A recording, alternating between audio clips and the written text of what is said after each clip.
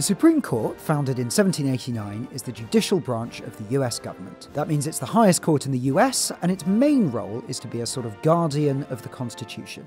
It hears appeal cases that relate to the Constitution and has powers to prevent or strike down laws that are unconstitutional. To give you a sense of just how important it is, it often can decide on matters of policy that affect daily life for millions of Americans. For example, in 1973, a woman was banned from having an abortion in Texas, but the Supreme Court ruled that the constitutional right to privacy extended to this issue, and that's why women in the US are allowed to have abortions today. More recently, in 2015, the Supreme Court made same-sex marriage legal. "No longer may this liberty be denied," Justice Anthony M. Kennedy wrote about the decision. The decisions are generally made by 9 justices, who are appointed by the president whenever there is a vacancy.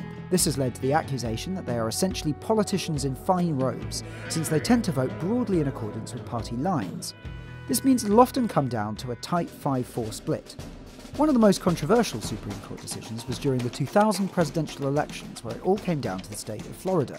George W. Bush was leading by less than 600 votes, and the Supreme Court of Florida wanted a manual recount. But the US Supreme Court overruled and voted 5-4 against it, stating it was unconstitutional.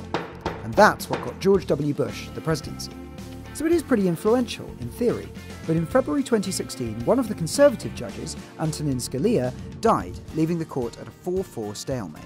President Barack Obama nominated Judge Merrick Garland in March, but the Senate, currently Republican-controlled, blocked his appointment.